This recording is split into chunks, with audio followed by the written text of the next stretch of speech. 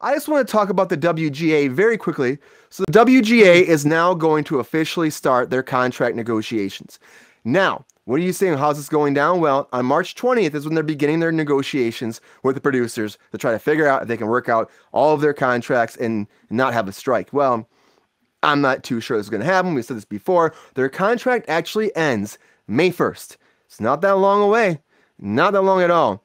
And the WGA is currently saying that, and you've probably been hearing a lot of rumors and claims about the upcoming negotiations in the press, but they want to remind us that whoever claims they're being put out there, they're not real. The guild will do their decisions. They'll have to decide all together as a unit, and it's not what they're saying. But I mean, honestly, it is what they're saying. They're saying they need more money for residuals. They're saying the streaming stuff is a problem. They're saying they will strike if they have to, and they have before. So why is there less products right now?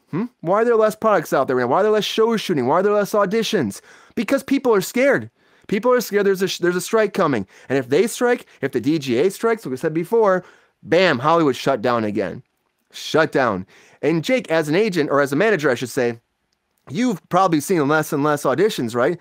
Do you think this is actually part of this? People are scared, that they're afraid that they will have studios sitting vacant because there'll be a potential strike? Yeah, and it's been a trickle, right? And I think it goes day to day. Some days are better than others. And I've been seeing some pilots come in, so there's some pilot stuff that's coming through. But anything that's reassuring. Yeah. So there's stuff happening, but it feels like the whole thing is set up to where it could just stop at any moment, So yeah, just done, shut down.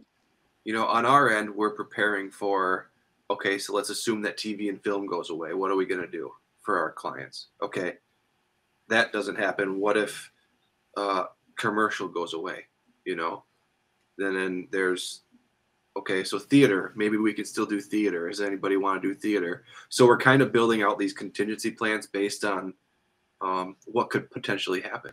So film might be okay because you don't need the writers so much if it's written already.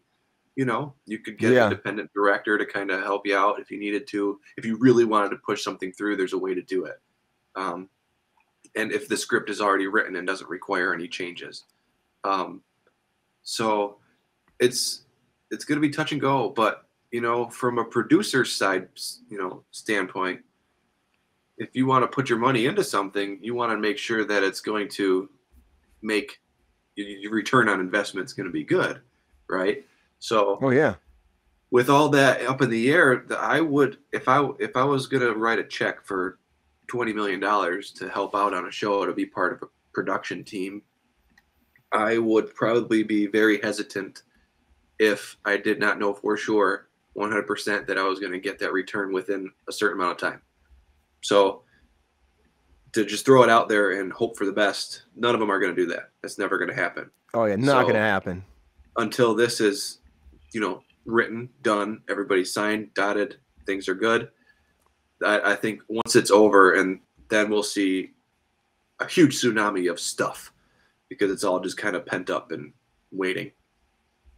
So, yeah, that's the thing, though. It's like we don't know. We really don't know a lot of this, but people are scared. People are super scared about it, and they're not sure they're going to have a job. And if you don't know, the thing is they rent out these studios, and if they already signed a contract to have them for a certain amount of month, the studios will be like, give us your money, They don't want their money.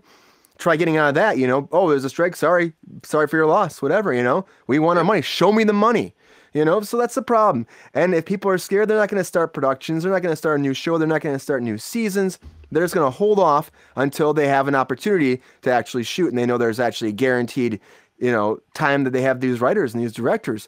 And even if, Jake, like the writers thing happens and the directors thing doesn't, I mean, it's still going to shut down. But this directors thing is just another ace in their pocket to be like, then there's literally nobody, What do you think about this, bet Sabrina? that's why they already wrote Mandalorian season 4. Probably. Yeah. Maybe they did. Or just kick it right off.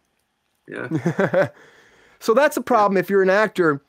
You know, there might be less jobs for you. There's probably less opportunity right now. So if you're actually been getting like less auditions and less calls from your agent or your manager, this is why. This is one of the big reasons why. Don't be like, what are they doing for me? If you call them up. I've been so sad.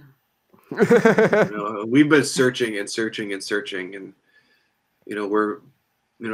my direct upline is we've been pitching on as much as we can in between just to hope that we hook onto something, right? So of course, yeah, it's we're doing what we can.